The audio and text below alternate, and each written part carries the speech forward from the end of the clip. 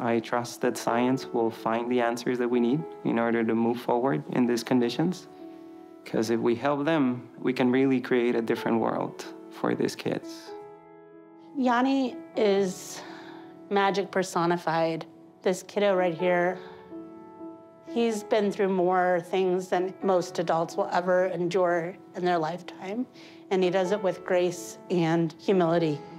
I mean, he's kind of our whole world. Yanni he's a sweetheart, he's funny, he's our only child. Yanni was diagnosed with IRF2BPL, which is a gene that mutated without intervention 100%. It is a neuroprogressive degenerative disorder that is fatal. Can you imagine being a parent and you finally get a diagnosis of your child's rare genetic disease, and it's a gene that you can barely pronounce? What's next? Where's the understanding?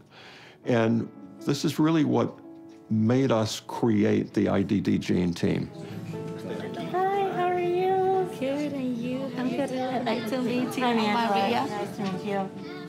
So the IDD Gene Team program is designed to bring together families that have a child that is affected by a rare genetic disease, along with a physician and scientists from Einstein and their trainees, to learn together about that disease and how it's affecting the child. Hi, I'm Maria. This is Bernie, my son, and he's my husband, Sandy. So today we have two families. They had never met, even though their two children has a genetic variant causing disease in the same gene.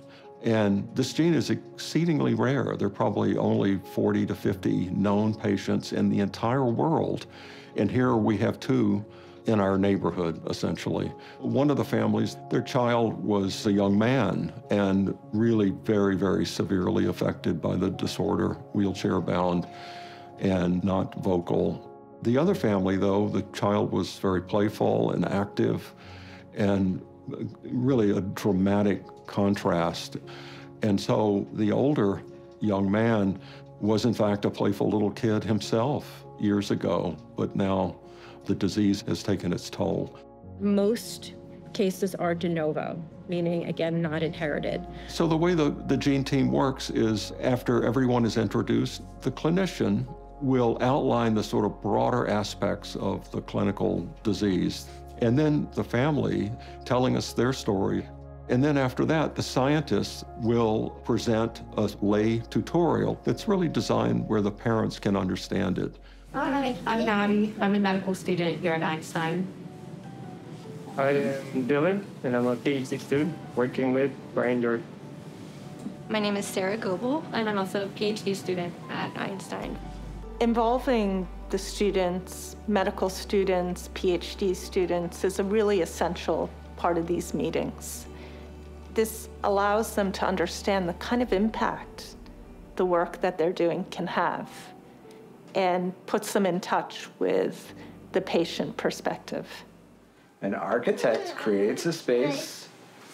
She'll draw, redraw, measure, and trace.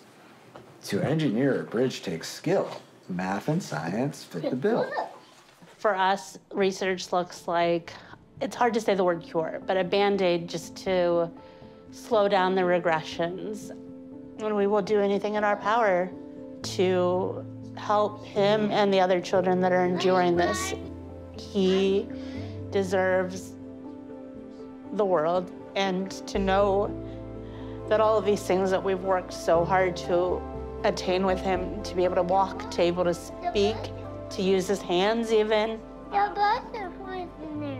will get ripped away and rob him and make him a shell of himself is just, we can't let ourselves go there. We have to remain hopeful, although we know that this is the stark reality if we don't cobble a team together to mitigate this disorder. Richard and Violetta were really motivated after this meeting and wanted to do research to try and understand Yanni and Bernie's conditions. It's very difficult to get funding for rare disease research. Fortunately, we have a pilot grant program. So while the grant is small, it's really important because it allows them to start on that path of understanding the genetic basis of this condition and how we might treat it. Einstein has some beautiful minds that are willing and wanting to help us, and that's just huge in this rare world. And they understand there's not going to be a solution the next day, or possibly even in the lifetime of their child, but that somebody's thinking about their child's condition and trying to develop treatments. So Sarah and Dylan came up to us after the meeting, and they took initiative upon themselves to develop a program called Einstein for the Kids. The mission of Einstein for the Kids is to advocate for rare diseases.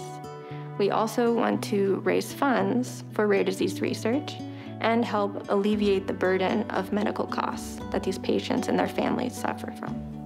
I think that it is really important for us as scientists to actually go out and see the patients, see the people who have these diseases. Reading it is one thing, but seeing it is something else entirely. The NIH has estimated that there are 8,000 to 10,000 rare diseases. And by studying these diseases, we not only help the families, we can use that information to learn about other diseases. I know it from my own work. There are real commonalities between many rare diseases and more common diseases like Parkinson's disease, like Alzheimer's disease. One of the beauties of science is that you never know where are you going to go. Discovery doesn't make distinction. You could see why science will tend to move towards helping millions of people. But then again, one family, one patient, it's enough.